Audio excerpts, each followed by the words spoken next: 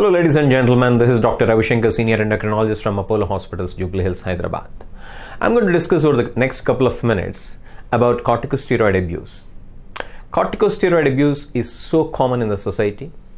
They are given as over-the-counter pills in the form of prednisolone, dexamethasone, etc., etc.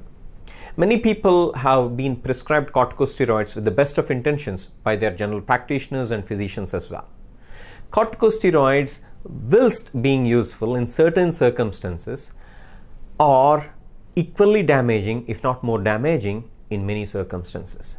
For example, if you take the various side effects that corticosteroids can cause, they can cause elevated blood sugar levels, they can cause weight gain, they can cause bloating, they can cause elevated blood pressure, they can damage your heart in the long run, they can cause increased bruising, weakness of muscles, thinning of the bones, which we call as osteoporosis or osteopenia in medical terms.